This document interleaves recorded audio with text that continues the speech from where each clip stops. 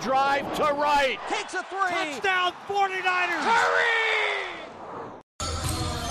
Uh-oh, he stumbled up the rock. He stumbled up the rock.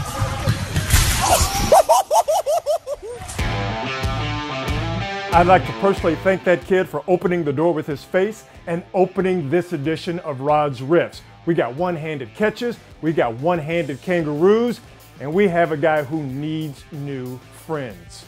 Let's go.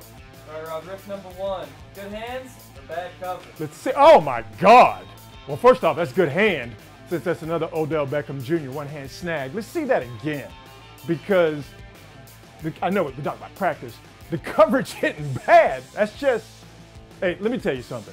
Odell Beckham Jr. might emotionally melt down on the football field way too many times, but you cannot deny that that dude is the most athletic guy to play wide receiver in the history of the NFL. Not the best, that's still Jerry Rice, but that athleticism has never been seen in the league before.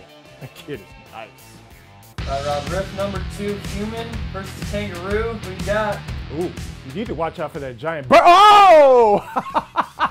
Nope, always watch out for the kangaroo. I thought the bird was going to peck off little Timmy's face, but the kangaroo came through with the left hand or hoof or whatever damn kangaroos have.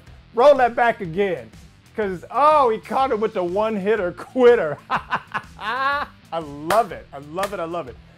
Once again, Australia demonstrating that the animals that inhabit that former prison colony are significantly more dangerous than the humans that inhabit that godforsaken place. But you know what though? Little Timmy better be happy he didn't run up on this brolic guy. Remember this beast from previous episodes? Look at that dude. By the way, I heard that Floyd Mayweather has this guy scheduled for his next fight after the Conor McGregor farce. Riff number three. Why? Oh, there's a lot of why. And oh, Jesus Christ. Oh my God. Okay, he's down. Oh, yeah. I don't have an answer to the question why. I will say this. Old boy in the red slacks and no shirt needs new friends. You know what that is? That's the perfect metaphor for this year's Giants season.